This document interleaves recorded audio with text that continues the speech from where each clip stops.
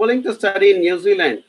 Can my wife, along with me, get work visa? Definitely, your wife can accompany you on a work visa.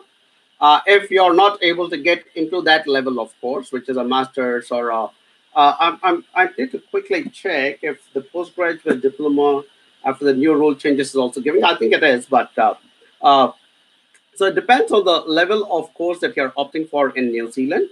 So if you're opting for the right level, definitely your wife can accompany on a work visa.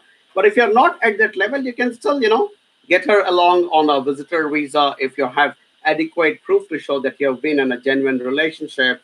And then based on that, she could be here for a year on your on a visitor visa.